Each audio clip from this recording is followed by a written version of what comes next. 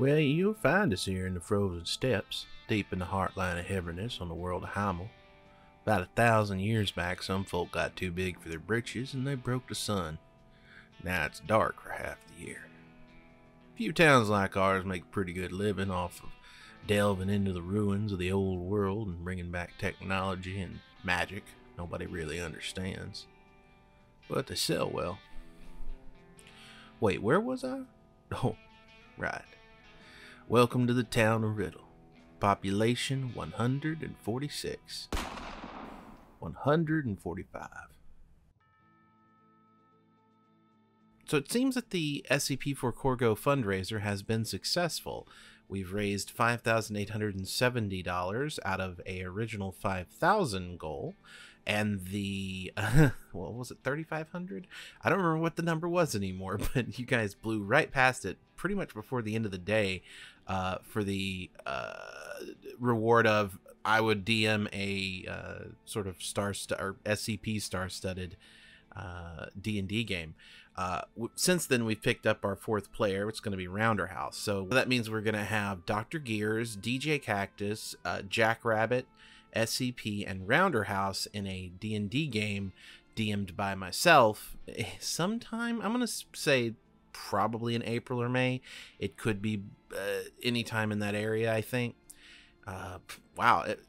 Super successful, and yeah, I threw together the little intro to kind of give you guys a primer on it, but I can also tell you guys I don't have any art to throw up for these characters and probably won't, but djkaktus is playing a lizard folk eloquence bard who is a sort of slimy snake oil salesman, which I suppose outside of playing a Yuan Ti, playing a lizard folk's pretty on the nose for that one in a good way.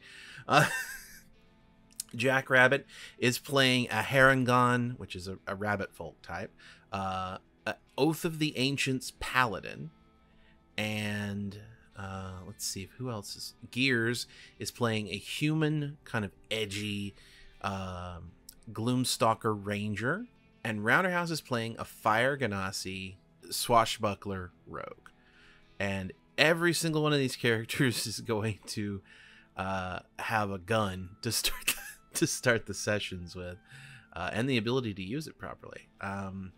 Just something I thought I'd add in to give to sort of play with the Cold West theme, as I'm calling it.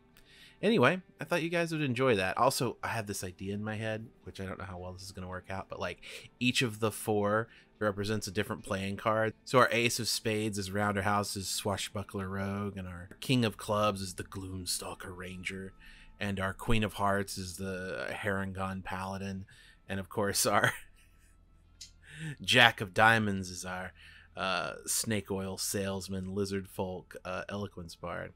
Yeah, I just had some. I've been having some fun ideas go through my head for this, and I've also got to set up a whole adventure for these guys. But part of the reason for this video is that I have decided. Well, I not just decided. I actually talked to everybody first, all four of our players, and we've agreed if you guys can hit 10,000 for the goal. That's the new goal for SCP for Corgo fundraiser, and it's still, I still think that's a fairly reasonable goal for somebody to restart their life in a completely different country. Which, by the way, Corgo has made it out of Ukraine and is safe. But Corgo's got to restart an entire life. So, yeah.